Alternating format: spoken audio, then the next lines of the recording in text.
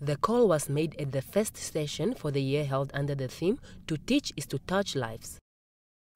For some time now, the Unam Education Society has been inactive.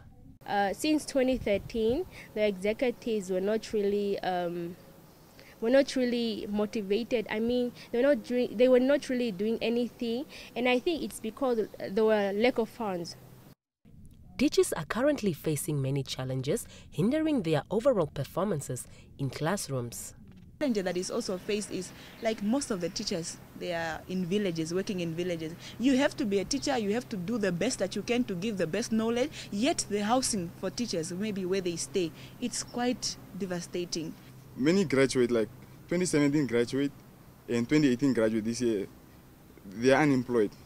Yet the minister is saying that there is a shortage of 3,000 of teachers. We want to address this issue because it's concern to us for future teachers. The society, which was founded in 2013, has 66 members. Charlotte Nambaja, NBC News, Windhoek.